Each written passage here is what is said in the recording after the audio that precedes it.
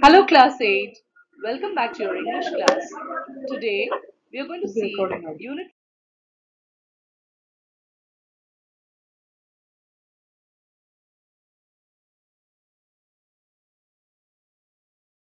Before starting the poem, let us read the glossary. The word bang means a sudden, loud, sharp noise. The word yelp means a short, sharp cry, especially of pain or alarm. The word trembling means to shake slightly, short movements as from fear. The word rushing means moving with urgent haste or fast. The word couch means a type of high bed or sofa. The word crouch means adopt a position where the knees are bent and upper body is brought forward and down. The word kennel means a small shelter for a dog. The word fright means a sudden intense feeling of fear. Let us read the poem. Bang! What's that? Bang, bang, oh hark! The guns are shooting in the dark. Let guns and big ones too. Bang, bang, bang. What shall I do? Mistress, master, hear me yelp. I'm out of doors. I want your help. Let me in, oh, let me in. Before those fireworks begin to shoot again, and cannot bear that. My tail is down, my ears are flat. I'm trembling here outside the door. Oh, don't you love me any more? Here is explanation of these lines.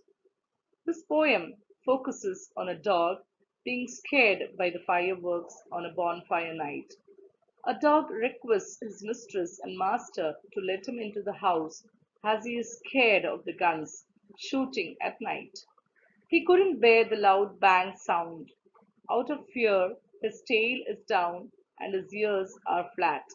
He's trembling outside the door. He says that he will die with fright if if they don't allow him into the house. Let us continue.